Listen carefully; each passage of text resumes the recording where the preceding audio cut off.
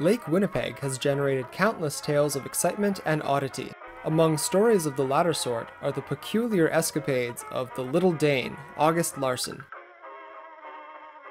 Larson appeared on the scene in 1896 when he made his home in a cove behind an island at Balsam Bay. Over the next 17 years, locals observed his antics with a mix of amusement, confusion, and suspicion. In the summer, Larson would ride his ox to Balsam Bay to get the mail. His habit was to read the newspaper as he rode, making for an entertaining scene. In the winter, he would rig up a sleigh with a sail and slide across the ice. Larson's chosen enterprise led to both his departure from the area and to his legacy. Knowing a profit could be made in Selkirk off of wood from the shores of the lake, he constructed a barge to take it there. He launched it himself with a winch and his ox. He hired 3 or 4 men to help him for the trip south, but only he was willing to climb the very tall mast to fix the clock for the sail.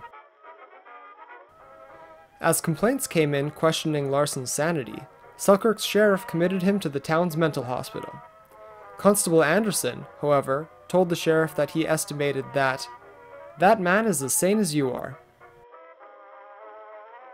Within 3 days, Larson escaped the hospital and disappeared.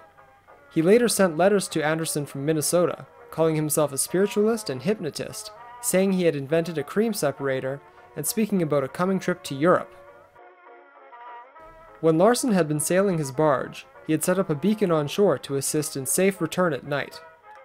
In 1900, the Canadian Northern Railway named its nearby station Beaconia after Larson's beacon.